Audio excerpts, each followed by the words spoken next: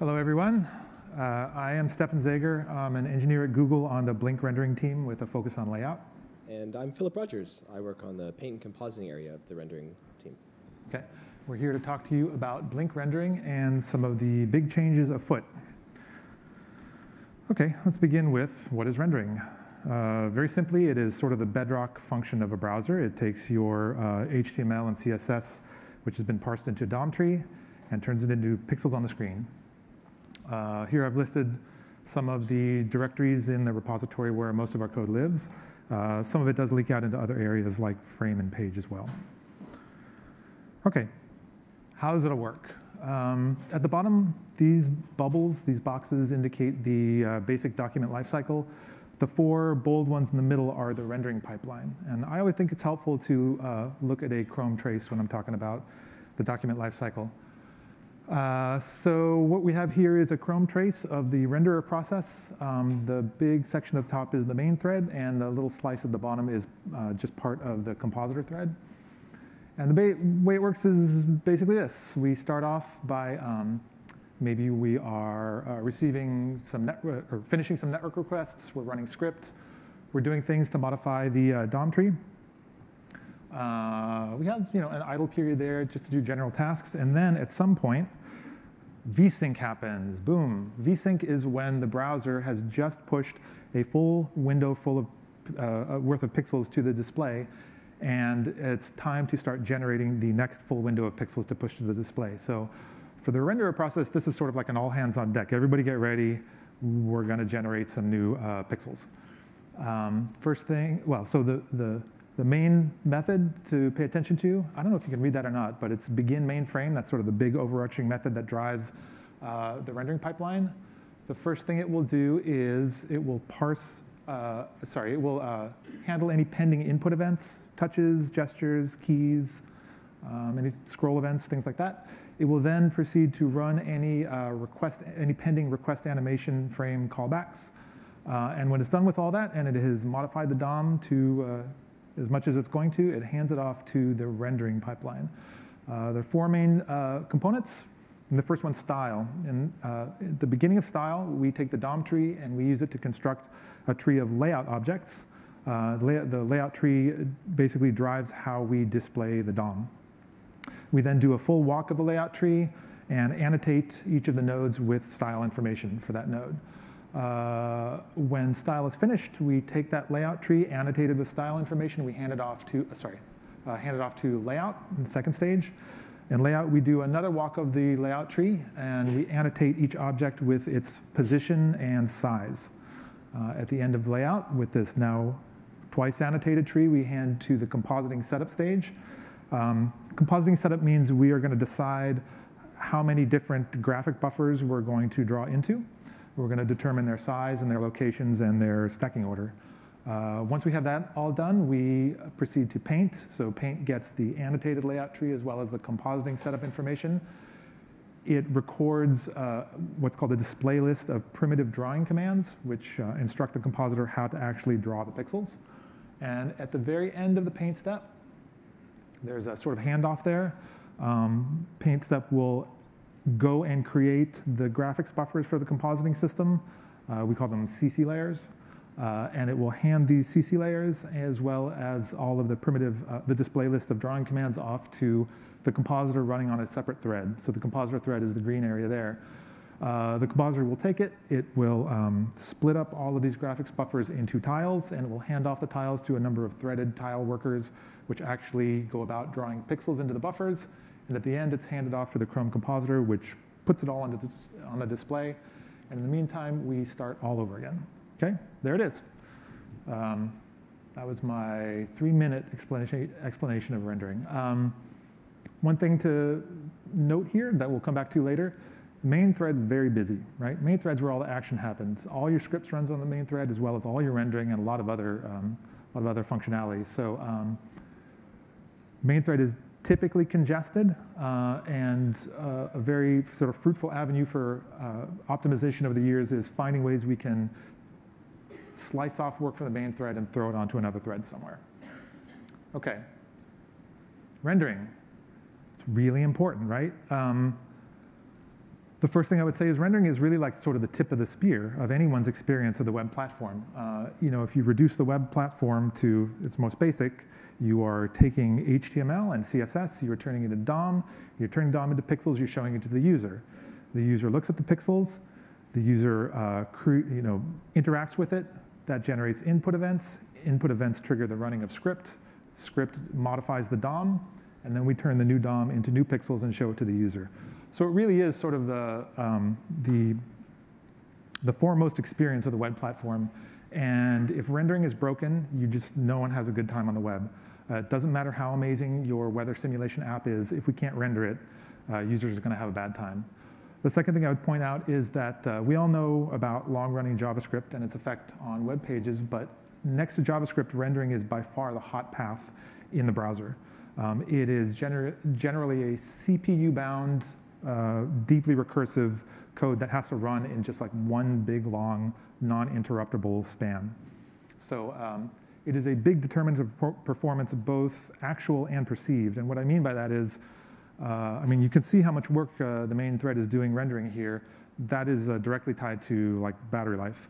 But additionally, what I mean by perceived performance is because we can't interrupt rendering, if rendering runs too long, we skip frames, we jank, the page gets clunky, and is super noticeable to the user.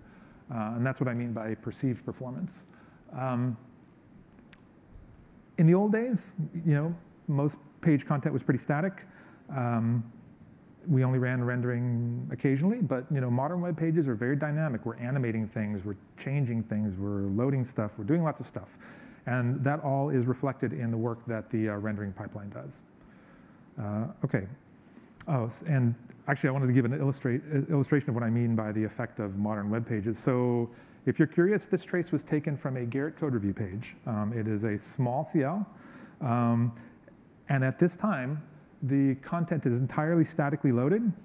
And all that's happening right now is I'm slowly scrolling down the page. OK? Now, you can see that rendering is doing a lot of work here, but this is generally a well-behaved page. I mean, we have some idle periods during which we can run arbitrary scripts, and we are not missing frames. But let's look at that same Garrett code review page when I am expanding the contents of a file.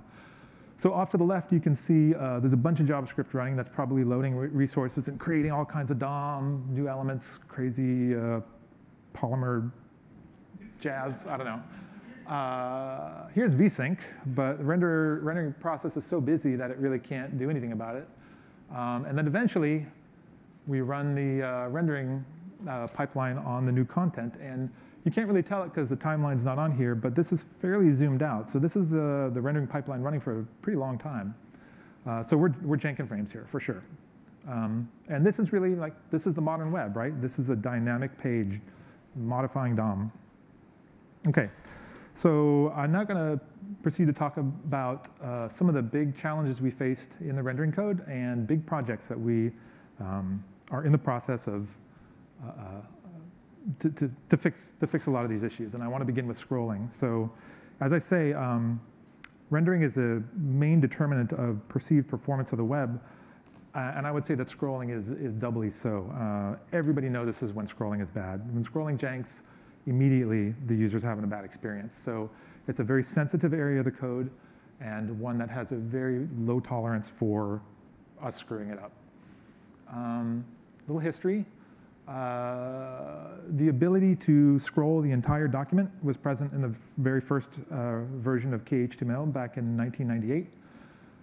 In 2003, WebKit added the support for overflow scrolling, where you could mark any div on the page as scrolling its overflow. And this was added as a sort of separate code path from the document scrolling code. And at that time, that really wasn't a big deal. I mean, it was a very simple render, and scrolling was basically consisted of a paint offset. Every time someone scrolled one of these items, we would redraw a whole frame of content and just do it at a slightly different offset. So the fact that there were two different code paths for the two different kinds of scrolling was not a big deal. But walk forward some time, and we added lots of features to scrolling. So composited scrolling and threaded scrolling were performance optimizations, and then just like a pile of features that we added. And so the code just got progressively more crazy till it became, I think, one of the most complicated, frustrating, and hard to understand subsystems of Blink. And we still had 2 code paths. So all of these features had to be implemented basically twice. There's other stuff on here, but we got to a point where scrolling was just a big tax on doing any kind of development work on Blink that affected scrolling. So things like, so scroll animations were hard. Even accessibility, which relies on tab order, was hard. Spatial navigation, sticky position objects, all this stuff just was much harder because of the state of the scrolling code and had to be done twice. So our solution was root layer scrolling. In 2014, Steve Kobus and Elliot Sprain had the bright idea to get rid of one code path. So they decided we should get rid of document level scrolls and just use the overflow scrolling path for all scrolling. The primary motivation of this was, again, to reduce the level of crazy in the code base. It was a long, difficult project, and in the course of it, we were able to realize many extra benefits. For example, because these 2 code paths had evolved for so long, they had different behaviors. You could actually, there were observable differences in the behavior of document-level scrolls versus div scrolls. They also had completely disjoint sets of bugs. Bugs would be filed against one kind of scroll but not the other. They would be fixed in one kind of scroll but not the other. So it was really kind of a mess. The result of this project is that we have one scrolling path. They're all affected by the same bugs, but you fix the bug once and it's fixed everywhere. Again, it was a lot, we started in 2014. I joined in 2015. It was a long haul to get this done, but it is shipped in M66, which I believe hit stable yesterday. Now, thank you. This is my applause point right here. Thank you. This is very hard to land. Right, as you see, this is our test failures graph. You notice the curious inverse correlation between team happiness and layout test failures. So when you try to make a big change to the layout, to the rendering code, the first thing that happens is some n,000 of our about approximately 45,000 layout tests fail. This starts at 1,500, but in fact, I'm pretty sure that the initial number when we first turned it on was about 6,000 test failures. Every one of those had to be triaged, that had to be understood. A lot of the tests are very old. A lot of the tests were just broken or had bad expectations that were, they were just wrong. And we had to dig into every one of these and understand. So we actually fixed a lot of existing bugs along the way. When we turned it on, we saw an immediate performance regression across many axes. This is one example. This is one of our performance benchmarks that is related to hit testing performance. And this is a benchmark where bigger numbers are better. I'll just leave it at that. But you can see when we turned on root layer scrolling, we immediately had a big regression. We had probably 40 or 50 different graphs like this to dig into. Fixing performance bugs in the rendering code is extremely hard. Like I said, it's deeply recursive, CPU-bound hot path code. We have to do CPU profiles and other things that aren't done that much with other parts of the Chromium code. So it's a real slog to fix these things. And as you can see, it took a variety of different code fixes to actually get us back to baseline performance. So, and as I say, I just want to sort of reiterate that making changes to scrolling is super delicate because if we mess it up, the users notice immediately, and it affects every page. So hard work. Steve Kobus was the originator and was TL throughout. I joined in 2015, and then about 6 months before the project shipped, we sort of had an all hands on deck. Phil, David, Vlad, and Chris all pitched in, and it's probably running on your device right now. Now I'd like to hand it over to Phil, who's going to tell you about work in the paint and compositing area. Hi. All right, like the scrolling code, the paint and compositing code is pretty old. It's grown over the past 16 years, and it's kind of crazy to think that this code could drive in the US. The paint and compositing code, It's tough, and there's some opportunities to make the memory and performance a lot better, and there's some opportunities to make the kind of code health a lot better. It's very difficult to build new features on top of our current code base, and so we kind of have an umbrella project for this called Slimming Paint. Slimming Paint is you may have heard this before, you may have heard this name, but you might not know what it is anymore. I'm going to try to take a technical overview about what Slimming Paint is, why it's awesome, and where we are in the project today. So I think it's useful to start off with an overview about how scrolling works, similar to what Stefan just talked about. In the old days, when we wanted to scroll a div, we would need to repaint it every single frame.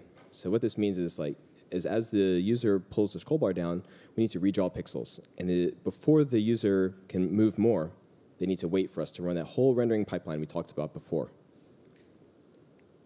And to fix this, there's a pretty amazing innovation called composited threaded scrolling. And there's two parts to this that are neat. One is compositing. This is kind of pulling a trick right out of video games. And the idea is that you draw the entire scrollable area into a texture, into an image graphics buffer, and then instead of redrawing the moving area each frame, you're just doing a copy of a subtexture to a different texture. And the second part of this, let's look at the simple example really quick. Imagine this is Gmail. The way this would work is we draw all emails into an image buffer, and then as we're scrolling, we just need to adjust. We just need to copy a subregion of this image buffer onto the screen every frame. The second innovation here is threading. The basic idea is that we can do the scroll operation off the main thread. So remember, Stefan talked about how the main thread is precious. This is where the user is waiting for us to do something. Or you might have seen the talk from Facebook yesterday where they mentioned how much their main thread is congested. The basic idea here is that we can do scrolling while JavaScript is running. These two things together are a pretty amazing innovation. And this idea of composited threaded rendering was generalized to anything that could be represented as a modification to a texture. So for example, transforms or opacity or CSS animations or transitions or filters or clips, all of these things can be done using this composited threaded concept. And when you're running on software, when we're drawing pixels with the CPU, this is really fast. But on a GPU, it's criminally fast.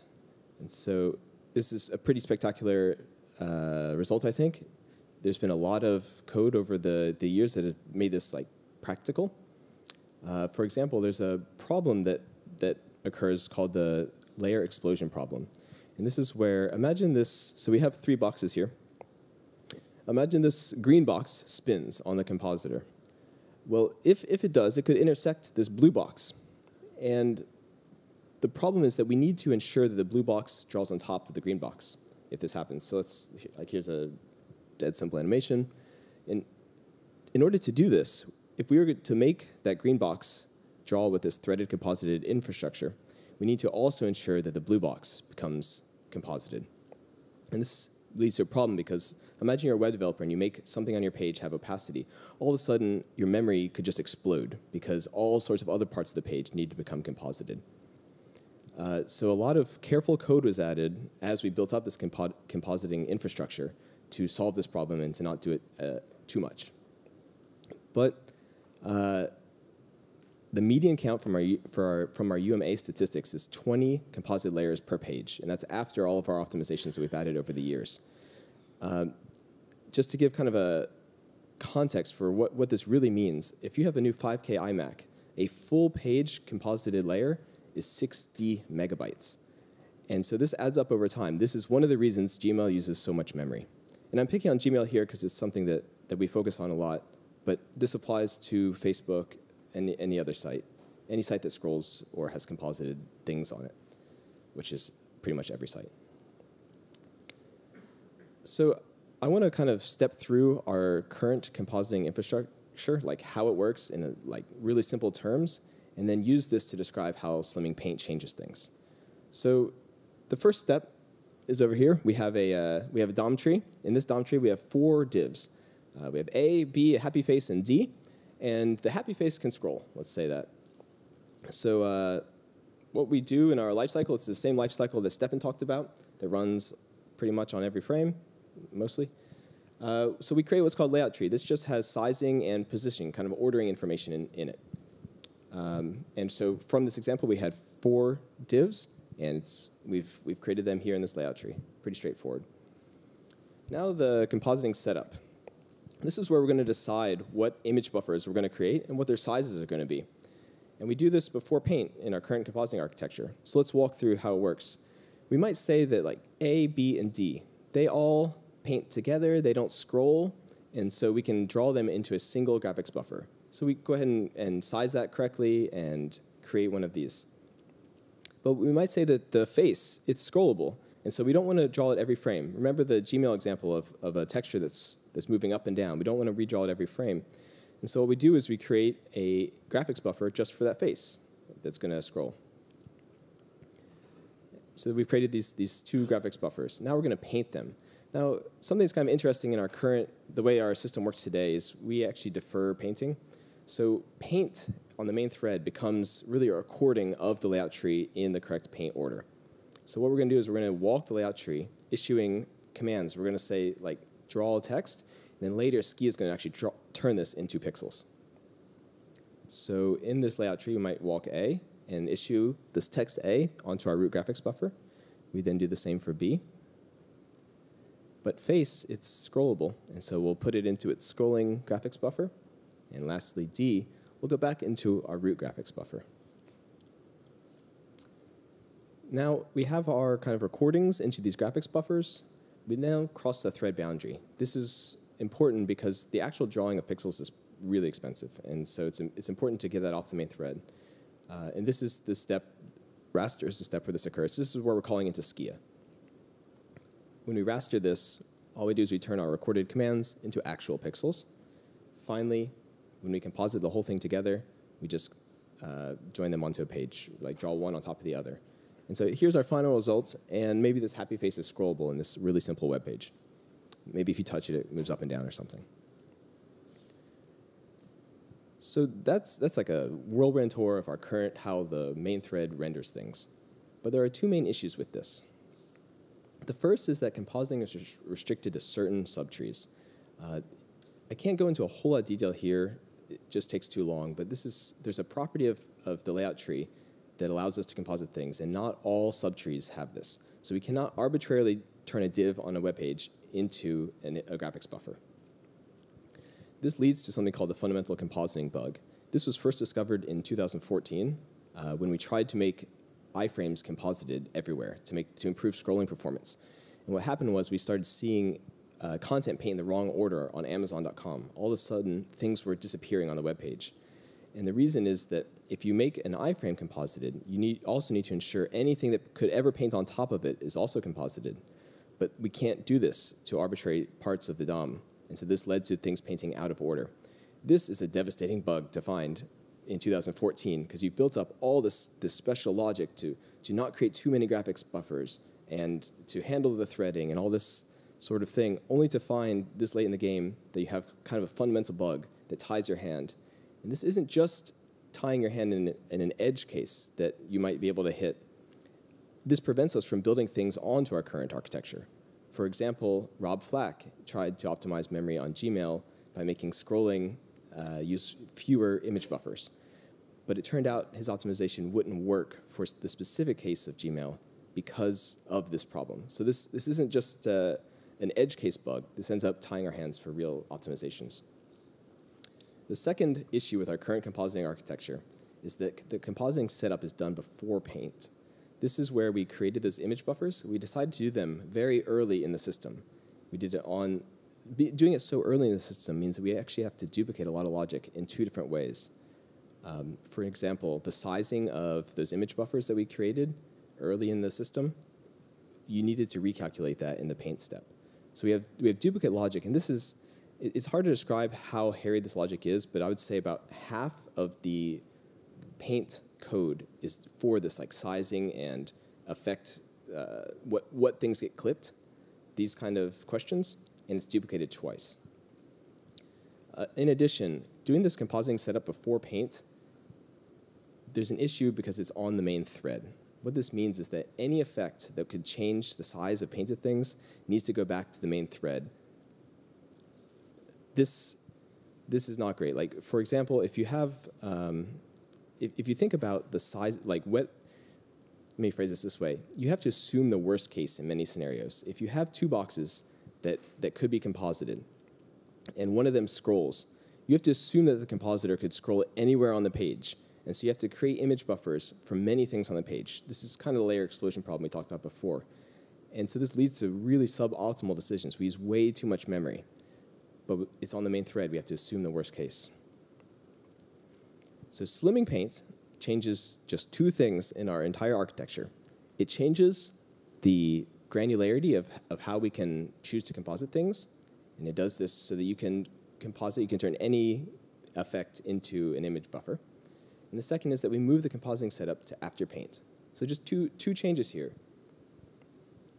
I think the second part needs a little bit more explanation. In our current setup, we've kind of walked through this. Stefan showed it as well. You do the compositing setup, you then paint, then you cross the thread boundary, finally you raster. In our new architecture, you paint, you then cross the thread boundary, then you decide your compositing layers, then you raster. So we move this work off the main thread, we can make much better decisions, and we can fix the fundamental compositing bug as well. So let's walk through the same really simple example in slimming paint. Again, we parse the page just the same as before, and we have 4 divs, and we create a layout tree with 4 elements. From this, we walk the layout tree to paint, and again, we're just recording commands. We're not actually drawing pixels quite at this stage. In this, what we do is we do a linear walk of the layout tree, assuming there are no layers. But what's kind of special here is that we break it up into chunks. So a linear walk of the layout tree produces a linear display item list. But you can segment this list in different ways. And we've chosen to segment at any time a non-local effect changes, such as scrolling or opacity or transforms. And so when we're walking this layout tree, we have A, B, face, and D. We might say, OK, we have text A. Let's record a command for text A. Text B draws just like A. Let's create a command for that. But then the face, it's scrollable. So that's something different. So let's segment this linear display item list into multiple groups. So we have a second group for face. But now we're no longer scrollable when we hit D, and so let's again segment it again. So we have a linear list, but we just cut it up into what we call paint chunks.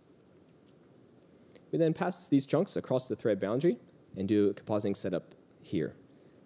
Just like I said before, this is no longer on the main thread, so we've moved a large chunk of work off the main thread. What we do here is we might decide that the chunk 1 and chunk 3 should draw together into an image buffer. We might say that the face should draw into a different image buffer. Lastly, we take this and we raster it. This is where we actually fill in the pixels. This is the same stuff as before. We take these pixels and we splat them together into our final result. So the new compositing architecture, it can composite it at any effect boundary, and we've moved the compositing setup after paint, which frees up the main thread. This allows us to make exact compositing decisions about what things overlap. This allows us to do things that change the size of painted objects off the main thread. For example, you can change clip paths in this design off the main thread, because when you change the size of something, you just rerun the compositing setup on your compositor thread. So that's slimming paint. That's like a whirlwind tour of what slimming paint is. If you've heard of this project before, you might have seen our milestones: Slimming Paint V1, V1.5, V1.75, and V2. And I think all you can really get from this is that we're getting asymptotically closer to Slimming Paint V2.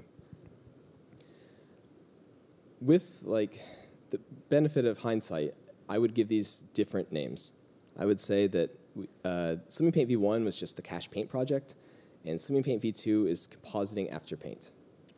There's kind of a funny story. I don't know if y'all know that our About Flags page gets translated, but at some point, I had a Russian translator coming to me saying, like, is it slimming paint invalidation or slimming paint invalidation? And what is slimming paint or invalidation in Russian? And so to engineers, I don't think it means much more than that. So I hope these names might give a better description about what's really happening here. Where are we in this design? We just shipped, or we're shipping in the next release of Chrome, Slimming Paint V175. I'll talk about that in just a minute. But I think this year we're going to do Slimming Paint v2, which moves compositing setup after Paint. So Slimming Paint 1.7.5, this is launching in the next release of Chrome. The big idea here is just to do an incremental launch as much of Slimming Paint as we can without changing the order of the compositing setup. So this is really a de-risking of the Slimming Paint v2 project. There weren't major user-visible changes here.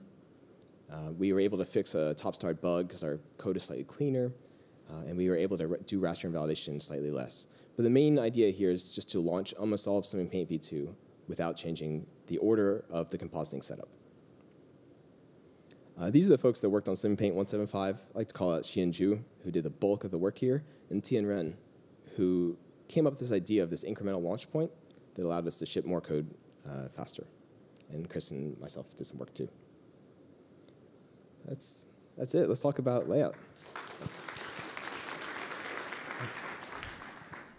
Okay, so we talked about scrolling, a project that has shipped. We talked about paint compositing, a project that is very far along. And now let's talk about a project in layout, which is really in its earliest stages. Okay, there are two primary problems with layout. And the first one I would describe as more of a web platform problem, and we call it the combinatorial problem. It is basically, we have tons of web standards, we keep adding more, and we don't get rid of the old ones. And every time we define a new CSS standard, it creates a new set of interactions with all the existing CSS standards. They combine in weird ways. It creates corner cases and edge cases that are really fun to untangle. Everybody has a favorite example of this. I'm going to walk through one that's sort of near and dear to my heart. Okay, here is a flex box with 3 flex items, 1, 2, and 3. Here is that same flex box. If we make it, instead of left to right text, we're going to make it right to left. Who knew that text direction affected flex layout? I didn't. Well, so now let's make it flex direction row reverse. Okay, now we're back to 1, 2, 3. Take away RTL, and we're at 3, 2, 1. Here's a column flex box. Here's a column reverse flex box. Now it gets a little more fun. Here's a row flex box with writing mode vertical LR. Row reverse vertical LR. Here's a column flex box, writing mode vertical LR. I think I can stop here, but just for yucks, I put the entire grid up. This is every combination of writing mode, direction, and flex direction. And I added in scroll bars just for fun, because scrolling is a theme, I guess, today. This is Chromium. You'll notice, if you look closely enough, that everything pretty much renders correctly. And the reason that it renders correctly is because I spent about 3 weeks of my time rooting out bugs in all of this. And now let's take a look at what other browser number 1 does. It's mostly correct. There's some bugs in there for sure. How about other browser number 2? And how about other browser number 3? Okay, so I'm not doing this to engage in browser shaming. If you picked a different set of features, Chromium would show badly, and the other browsers would show better. I simply mean to reinforce the point that we have this problem. I mean, it's a compatibility problem for sure, right? And to keep piling complex CSS features, I mean, we want to keep being able to do interesting things. I mean, we add Flexbox and grid layout and all these things, but to keep piling new features that have to be supported in all the browsers on top of this is madness. Okay, the second big problem is with the layout code in Blink. This is very old code, and as I say, a lot of it dates back to KHTML. I heard a term recently, which I really liked, which is crispy noodle code, which is tangled up like spaghetti code, but every time you touch it, it breaks. That is, I think, a good description of our layout code. And in particular, it is monolithic, non-encapsulated, non-reentrant, non-thread safe. That's a lot of buzzword soup, so let's be really explicit about what we mean here. Here's a layout tree. The nodes are layout objects. And let's say that we change CSS on an element way down in the tree. That element's now dirty, and it needs to be relayed out. The next thing we do is mark the entire ancestor chain of that object as dirty. And when we want to run layout, we always start at the top of the tree and work our way down. Now we have a bunch of optimizations, which mean that we skip a lot of work on the way down, but still, we have to do a complete tree walk, and it's not free every time we want to lay something out. Now this thing at the bottom may be in a fixed size box. It may even use CSS containment, which is a new feature, which is sort of a contract with the browser saying, this subtree will not affect anything outside of itself, and nothing outside of this subtree can affect its layout. Still, we have to do a complete layout tree walk. Okay, second, non-encapsulated. Let's say that we want to lay out this subtree. It would be nice, we would really like it if we could say that when we go to lay out this subtree, we have all of the information that we need to lay out this subtree, and we don't need to look outside of this subtree for any additional information to determine size and position. But that's not true. We look outside of the subtree all the time, running the layout code to get other information. Okay, non-reentrant. Okay, let's say we're doing a tree walk to determine layout. We've made it this far. We're at this node. And let's say, for some reason, we would really like to skip to a different part of the tree. We cannot. That's completely broken. You can't do that. That will break everything. And what's even more horrible, we actually do that in a couple of places. And enough said. And then thread safe. So when I explained the rendering pipeline before, you saw we talked about how we took a layout tree, we annotated it with style, we re-annotated it with layout information, we handed it off to Paint. When we're done with all that, we're ready to generate the next frame of content. We begin with the same layout tree that we had from the last time. We update it for any DOM that has changed, and then we walk through it and re-annotate it with new styles, new position, new layout. There's nothing remotely thread safe about that. You could not possibly have multiple threads modifying that, and not to put too fine a point on it, but there are plenty of places where we have global state in the layout code. Okay, so 2 problems, 2 fixes. The fix for the combinatorial problem is CSS custom layout, also known as Houdini. What this means is you can set a certain CSS property on an element, and then you will define a JavaScript function which is responsible for laying out that element and its subtree. During the regular layout process, we will sort of pause. We will call into your JavaScript function. We will give it a set of information, which we call the constraint set, which should be all the information you need to lay out your element, and then your JavaScript takes it away. I won't go into too much more detail about that. Ian Kilpatrick will be giving a talk on this later today. He's the tallest guy not named Dominic or Philip. Okay, and then the solution to the second problem is, to the crispy noodle problem, is layout ng. And it really is sort of a root and branch rethink of how we do layout entirely. So there are 2 primary properties of layout ng. One is that it uses constraint-driven layout, also known as encapsulation. What that means is when we enter a subtree to do its layout, we pass it all of the information that it will need to lay out itself and its subtree, and it does not look outside of that subtree at all. And if you think about it, the way I described layout ng, there's some, it dovetails, right? When we want to call into your JavaScript code, we're actually going to call into a JavaScript context where you're not allowed to look outside of your subtree, and you must be passed a full set of constraints that will allow you to lay out your code in your JavaScript. While trying to implement custom layout in an underlying layout system which is not encapsulated is also madness. So by enforcing encapsulation in the underlying layout code, we make it much easier to implement CSS custom layout.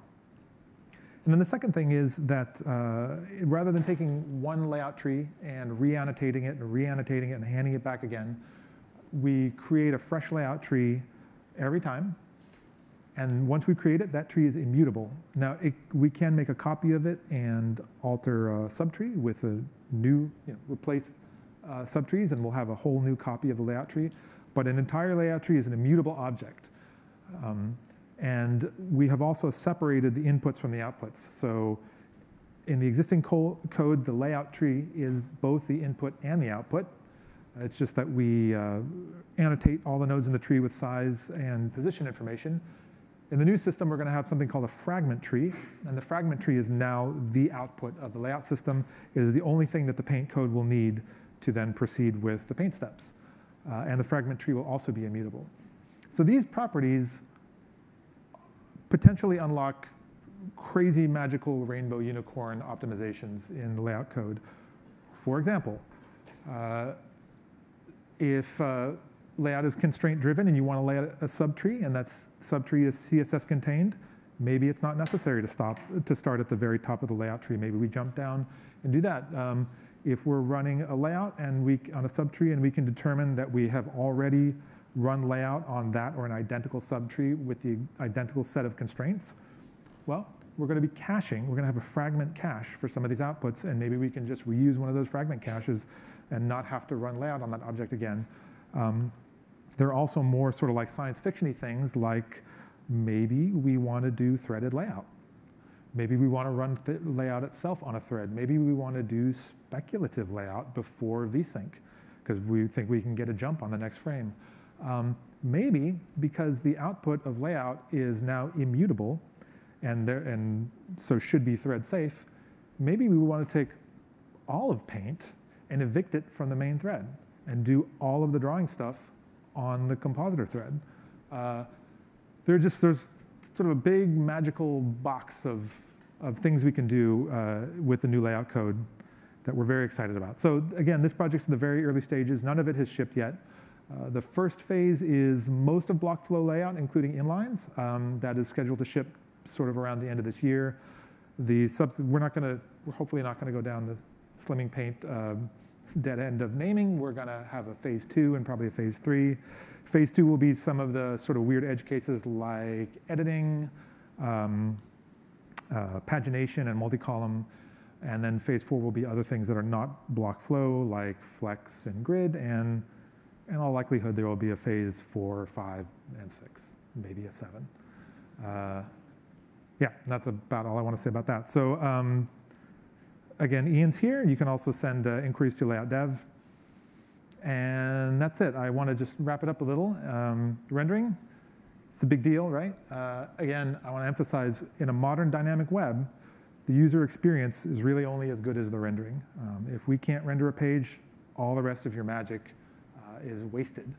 And we have this very old code that was architected for a very different web.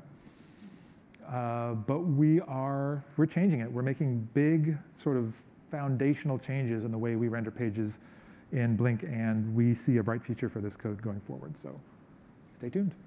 Thank you. We have a couple of minutes if you guys have any questions. That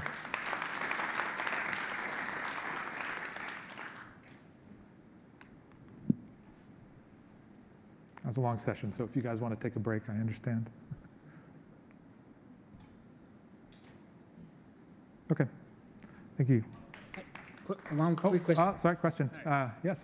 This might be a little bit of a naive question, but how much has the introduction of Shadow DOM broken assumptions on the old code base? Is it something really radical as far as the infrastructure goes, or is it just fitting nicely into it and it's only a few tweaks here and there?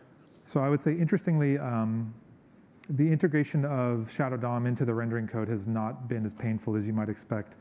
It can be difficult when you're trying to make a mental model of how the layout tree maps back to the DOM tree with Shadow DOM, but once we're entering the pure layout world, the objects all pretty much function the same. Yeah. Anybody else? OK. Thank you.